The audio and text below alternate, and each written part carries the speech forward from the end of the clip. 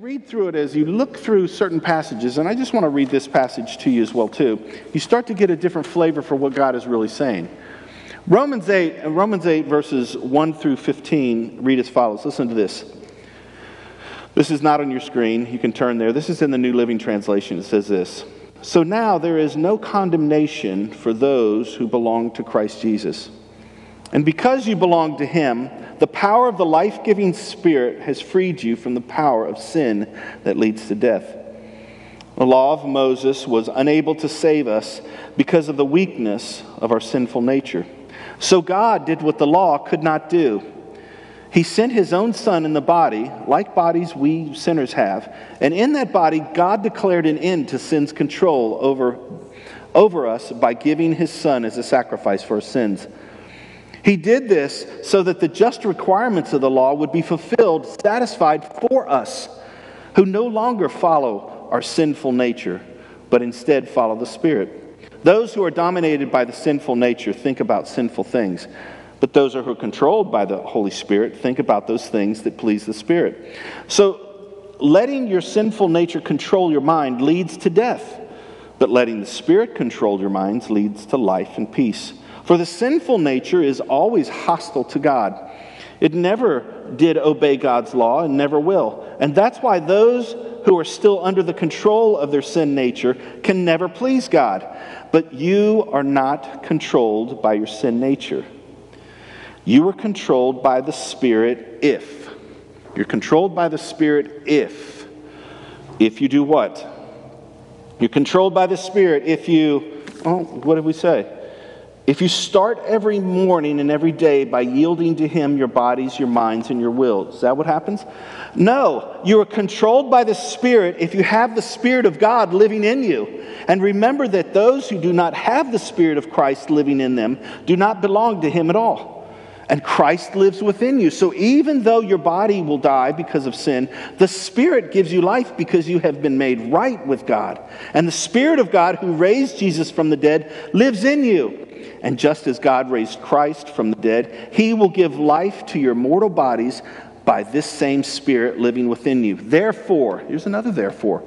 Dear brothers and sisters, you have no obligation to do what your sin nature urges you to do. For if you live by its dictates, you will die. We've talked about that.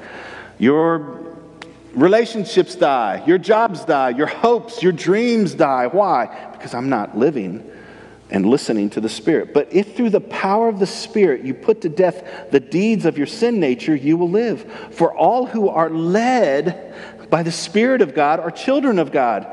So you have not received a spirit that makes you fearful slaves. Instead, you received the Spirit of God when you were adopted as His children. And now we call to Him Abba, Father, for His Spirit joins with our spirit to affirm that we are God's children. So, listen, have you found out what was wrong in that message that theologian wrote? Did you feel the difference between the two? Maybe you didn't. To have a right relationship with God, we must start the day by yielding to Him our bodies, minds, and wills. Is that what the Word of God says? Okay, let me just put it to you this way. Say you start every day and you do that and you sit down with God. And you say this to Him every day. And you just sit down and every day you say it to Him over and over again for apparently many, many years. This guy did this. What does that feel like to you? Does this feel like a real relationship? All right. How many of you are married? Raise your hand. Oh, very good. A lot of you. Okay. So every morning, you're going to sit down with your wife for the next 30 years, and this is what you're going to do. Honey, I think I'm supposed to say my vows to you every morning. To have and to hold from this day forward, for better, for worse, for richer, for poor, in sickness and in health, to love and to cherish till death do us part, according to God's holy ordinance, and thereto I pledge thee my faith and pledge myself to you over and over. Would that be romantic? Ladies, would you like that? Every day your husband sits you down and he says his vows to you over and over again. Ladies, what would you start to think? What'd you do yesterday? Where'd you mess up? Why do you feel like you have to do this every day in order to make sure that you have a right relationship? Something's not right. My problem with somebody who does this is you're not treating Jesus like he's a real person. He's real. And what was the problem with the text with the people in the Israelites? What did they do? He said in the end of chapter 10, he said, all day long my hands are extended out to you, but you're a disobedient, what did he say? A disobedient and a contrary, obstinate, rebellious people. All day long. It's a real relationship he wants to have with you, and he extends out his hands to you, and he says, take hold of this relationship and have it. Take me where you're going. Let me spend my life. And you're like, no, I want to keep it religious, and I just want to say these things and bow down. Listen, some of this stuff that he says, like for the first couple of days of the week, I'm like, I yield my plans of this day to you. That's difficult to do, isn't it? Every single day, Lord, I give you control. But listen, what was happening yesterday? Were you not giving him control? Was there a problem? Was there an issue? And you just, well, what do you do then? What happens when you don't yield to the Spirit on that day? Well, what does God's Word say to do?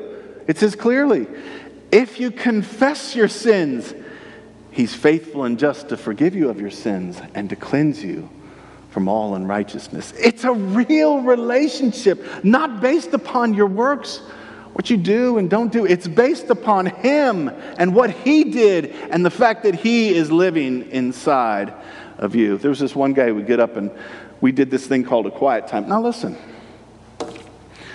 quiet times are extremely important. When I went off to Bible college, I was doing my quiet time, and I found that I was listening to different preachers on the radio on the way to work, and then I had a New Living Bible.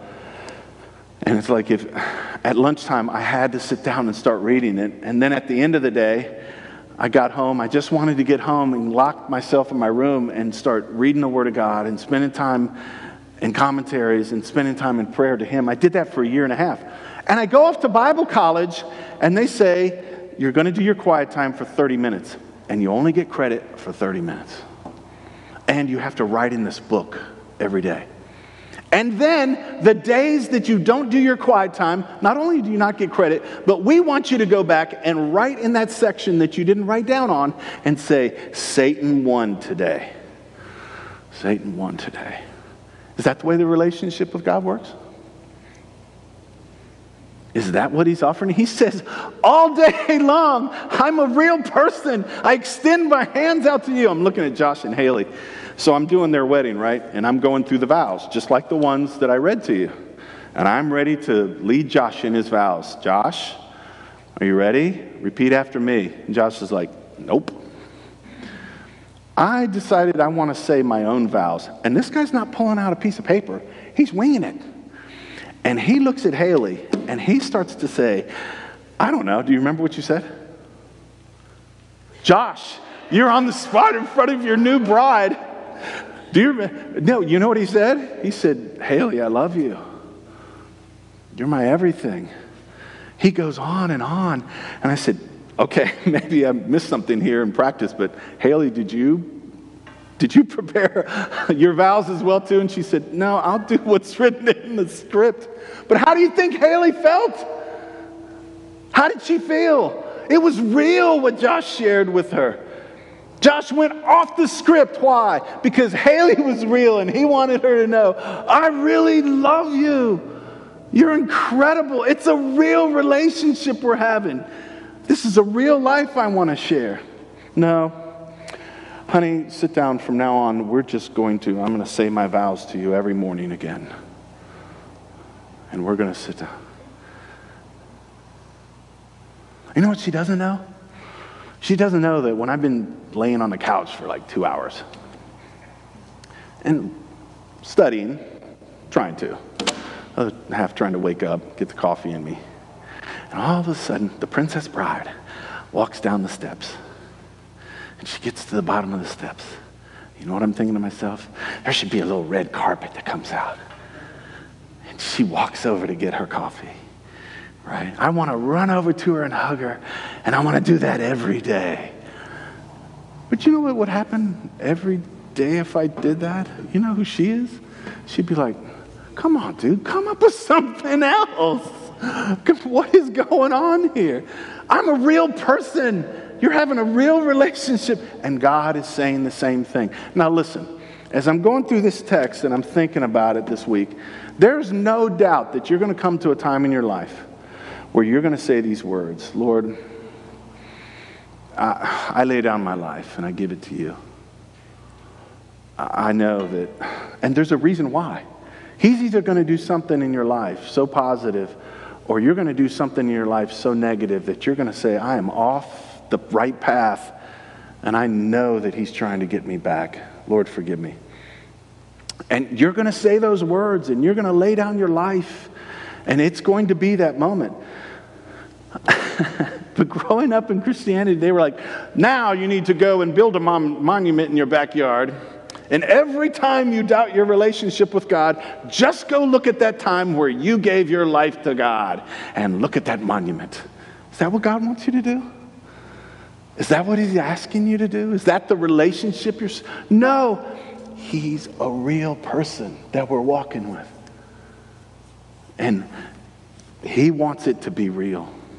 And here's what you're going to do. At some point in time, yes, you're going to say, Lord, I present, I offer, and I yield. I consecrate is what you're doing. My body to you as a living sacrifice. Whenever I go through living sacrifice, I invariably think about Abraham, who was asked to offer, in Genesis 22, asked to offer his son. And we went over this not too long ago.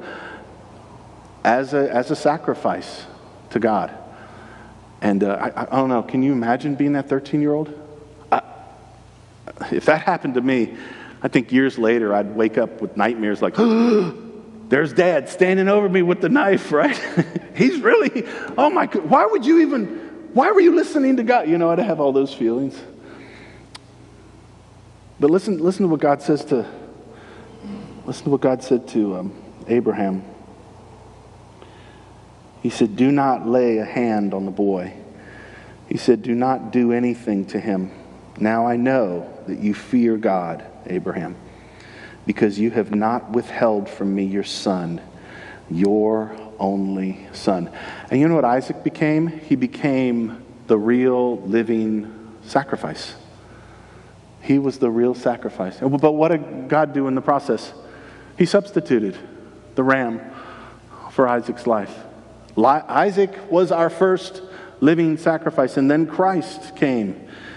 And through the resurrection, he became our second living sacrifice. And that's what God is saying to us. This is what is acceptable to me. The Israelites had a real problem bringing acceptable offerings to God. Constantly throughout Scripture, they were trying to, God will take this one, right? This messed up offering. And listen, sacrifices were not an easy thing. People around the world who participate in these sacrifices, they read through this passage. It's not like you and me. I think it was my dad, or I don't know, maybe it was you, Pastor McGee, who was describing taking animals to the slaughterhouse. You know, and the animals, as they were going to get killed, they knew what was going on. They knew what was happening. They would make a special sound that they knew they were about to die. So my question is, how many of you are having steak for lunch? Just forget what I'm saying, right? Forget real quick. But it was messy. It wasn't a fun situation. It required death and blood, and it was horrible. But here he is saying, listen, I got something new for you. It's called a living sacrifice. And I'm telling you, this is going to happen in your life. You're going to come to a place where you're going to say, God, I know you're asking me to lay down my life. And God says, listen, this is acceptable. But not only that, it's holy. And when we say holy, we're not just, okay, let's place some special word on what you're doing so we feel good about ourselves. No. He says, this is you saying, I'm going to reserve my life for you. I'm going to set it apart. My friend Tim took his wife not too long ago out to dinner because it was their 20th anniversary. And he called up and he made a reservation and he said, hey, it's my wedding anniversary. We've been married for 20 years, and I'd like to reserve a table. And he got there, and he said, my name is Tim Wagner. I have a reservation. They said, Mr. and Mrs. Wagner, we have a place reserved for you. And it wasn't just a table with chairs. It was a room all for them. And they said, this is your special room, and it is completely reserved for you. And that's what God is saying. He's saying, listen, when we become his living sacrifice, we are reserving the right for God to have our life. It's going to happen. When you are led by the Spirit of God, this is what is going to take place in your life. And you're going to make this decision at some point. A living sacrifice. God says this is acceptable. And this is reasonable. This is a rational decision that you are making with a real God who is real. And well, how do I carry this out? Well, verse 2 goes on to say this. Do not be conformed to this world. Don't be configured. Don't be molded into this world. You're going to be in the world, but what I'm asking you to do is do not be of the world. Be in the world. You're going to be tempted. You're going to be tested, but don't be conformed. Don't be configured to what the world looks like and acts like. So in this process, be in the world, but don't be of it. And we all know people in different religious groups that are not conformed to the world. Can you think of any groups around the world, not necessarily Christian, but groups around the world that do not conform to the world? Can you think of any? That's who I thought of. The Amish. Now that's a Christian group, but I was thinking also like Muslim. Muslims don't conform to this world. You know, there were some Pentecostal groups, certain segments of Pentecostal groups that are extremely dedicated to God, and they're very separate. They're separatists, and they dress different. You can see them. The Amish as well, the Mennonites, they look different. You know, there's another group too. They're called the Pharisees. Did you know they did not conform to the world? So it's not sufficient just to not conform to this world, right? You can not do a lot of things, and it's not what God is asking you to be and to do. He said, don't be conformed to this world. It doesn't just mean don't do a lot of stuff that, I'd be disappointed in, and don't look like the world. Because I got a question for the Amish, right? They don't have cars, do they? So what do they ride? Horse and buggies? But that's not of this world. I guess it's don't be of this generation, because 150 years ago, didn't they have horse and buggies? What would they do then? Well, I guess we just got to carry the buggy now, right? Because we don't want to be like the world, right? I'm trying not to be conformed. But God says there's the way in which you go about not being conformed to the world. And how is that? To be transformed by the renewing of your mind, that you might find. And the end result is you get God's good, perfect and acceptable will.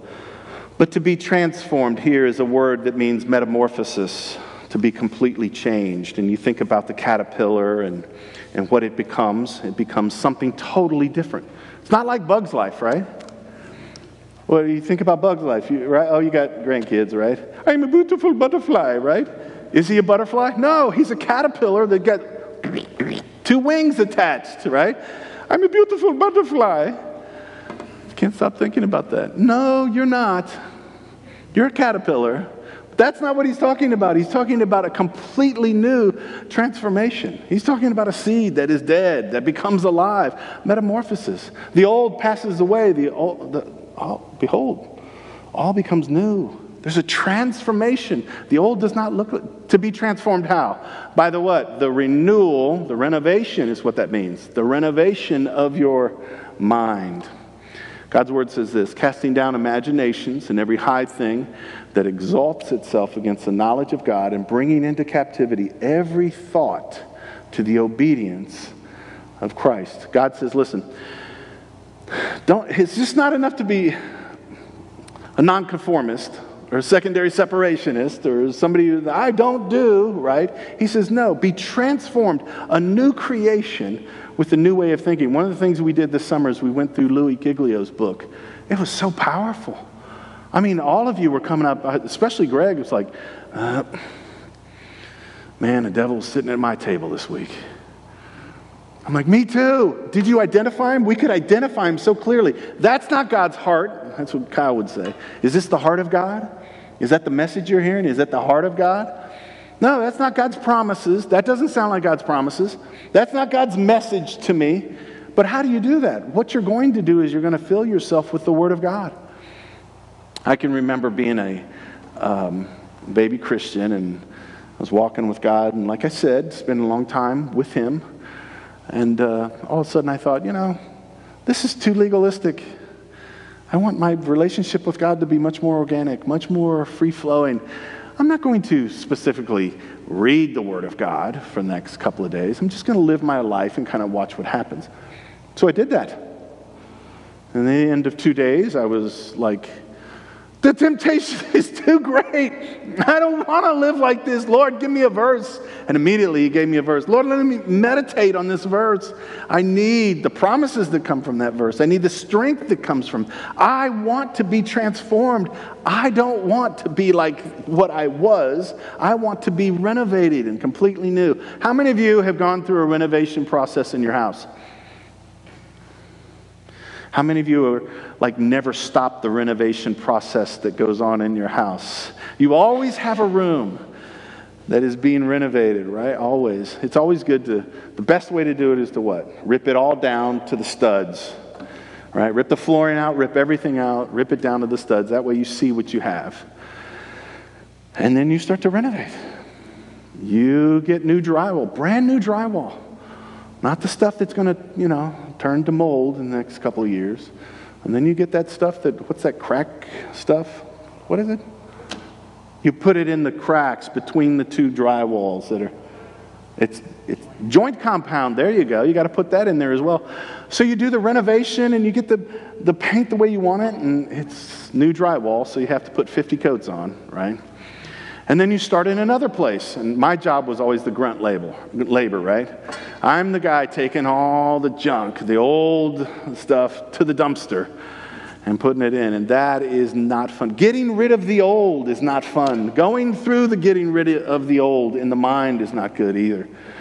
But then what do you find? After a couple of years, that thing that you renovated, oh my goodness, it's starting to get messed up again. I've got to go back and renovate this. The same way in our life. God says, listen, I want you to renovate your mind. And it is constant work. It never ends. It is constant. Why? Because the temptation, the trial, the different things that you face in life require that. Well, God, are you going to be the same? Well, what is God saying? What is He saying to you and me? What's His relationship?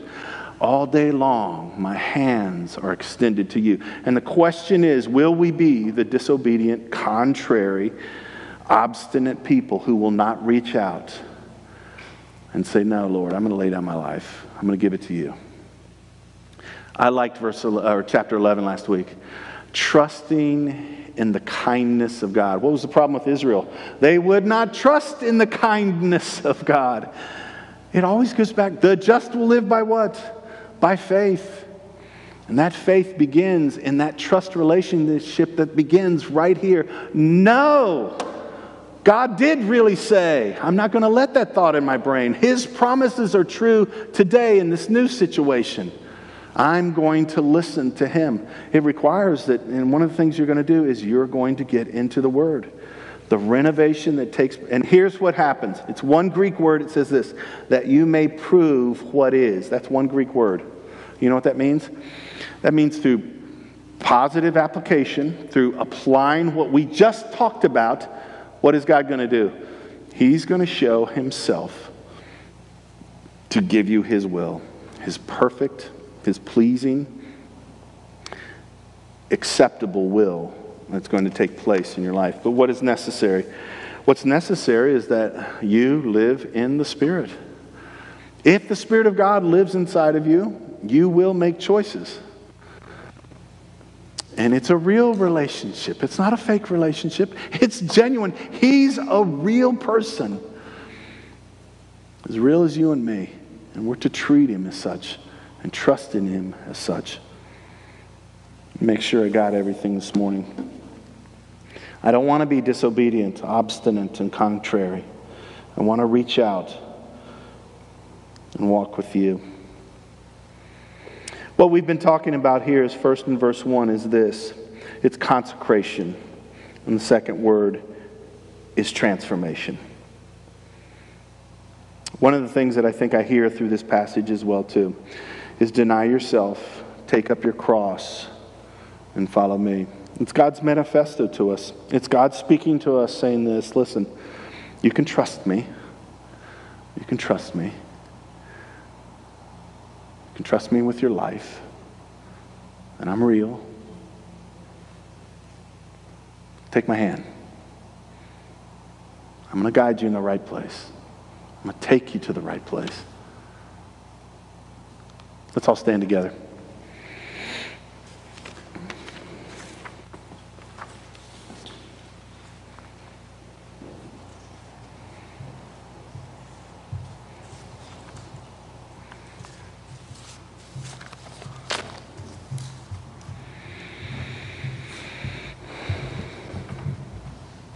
Heavenly Father, I thank you so much for your people. As we enter into the week of Thanksgiving, I find myself meditating on your goodness over the last year, your kindness. And Lord, you have shown me, and you continue to show me and those here that you're worthy of our trust. Lord, today as we enter into the season of the holiday season, Lord, I want to praise you for what you're going to do. I want to praise you, Lord, because you're the same yesterday, today, and forever. You're the same. Your loving kindness never fails. And Lord, we want to lift that up to a world that's lost and dying. That world that is experiencing the wages of sin, that they bring forth death. Father, we praise you that you're more than trustworthy. You are true. Lord, be with your people this week. Lord, as we enter into the season, I know that we all have expectations. But Father, help us each day to really genuinely hold your hand and to be comforted by that. Lord, I ask that you be real to your people. We pray these things in Jesus' name. Amen.